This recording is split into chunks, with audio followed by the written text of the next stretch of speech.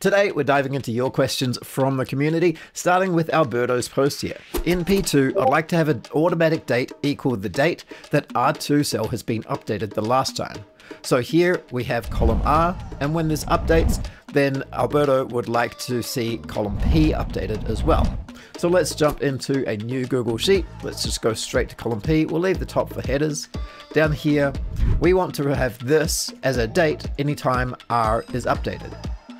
So we're going to head over to P2 and type equals lambda. Now lambda is a very powerful function. It's pretty much the closest we can get to a real programming language within Google Sheets itself, not including AppScript. So we have lambda.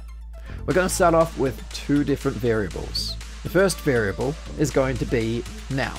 Our second variable is going to be the cell R2, so let's just call it cell. Now we start off with a formula expression.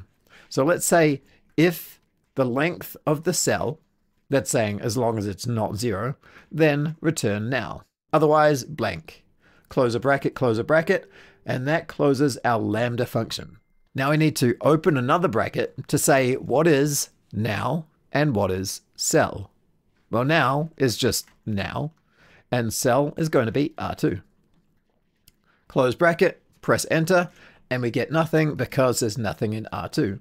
Let's put the number 8, and that updates this with the current date and time. Now, Alberto only wanted the current date, so all we'll do is change this now to today. So now anytime R2 is updated, then this cell will also be updated. I'm just going to change it back to now to show that this actually does work. We can copy this down. So when someone updates R3, we'll pop in the number 2. And you can see this updates with the current date time, whereas this one is not affected at all.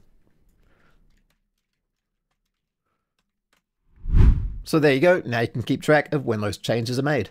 Next up, we've got this question coming in from Eddie. He wants to know what formula would return the last number in the row that's not a 0 in S1. So here's S1, and he wants it to return a 26 because 26 is the last non-zero number.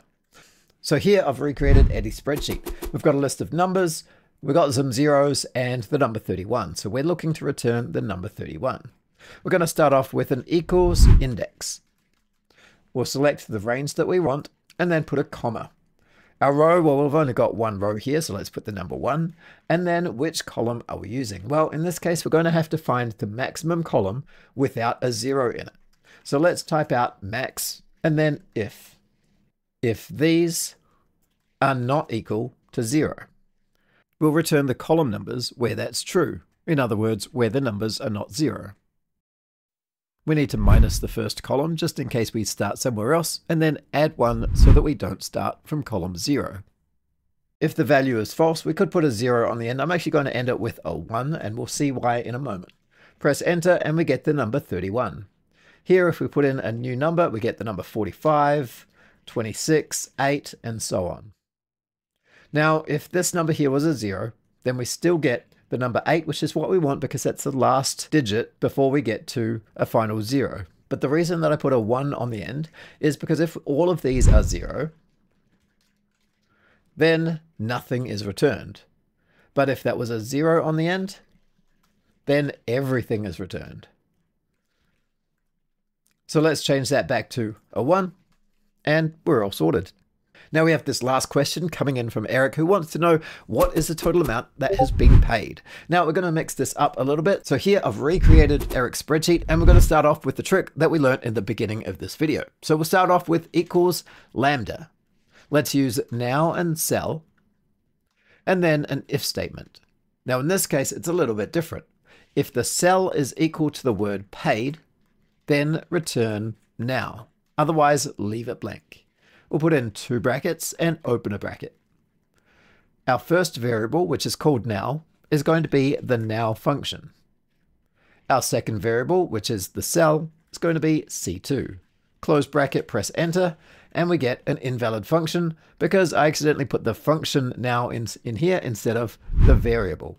Press enter, and we can copy that down. So now when this is changed from unpaid to paid, it automatically records the time that it was switched. I'm going to leave it as unpaid for now, And let's work on the actual question. So here we have a bunch of $10. Now the total sum is $80, but we're not going to count these two because they have not been paid yet. And there's a few ways we could go about doing this. First, we could use a query function. By far one of my favorite functions, but the query will be all of this stuff here. And we're just going to be selecting the sum of E where C equals paid. Let's label the sum of E as blank and then press enter. There's our 60. Format that as a number and we're done. $60 has been paid. If we update this to paid, then we get our date in here and $70 total.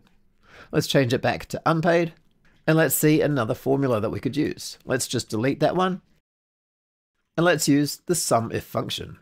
Our range is going to be this section here and we're going to be searching for if it says paid. And the sum range is going to be our money.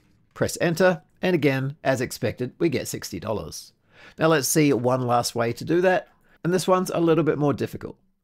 The sum product function, we're going to start off with a double negative, which changes things to a binary operation, so we're only looking for trues and falses. We're going to open a bracket and select this section here is equal to paid. Close the bracket, put a comma, and then select this section here. Press enter, and again, we get $60. Now the SUMIF function is by far the easiest function. The sum product is one of the hardest ones to understand, and the query function is really good for those that are wanting to eventually get into data analytics because it does give you a bit of a head start in SQL language, even though it is Google's own version. That's it for today. Thanks for watching. See you next time.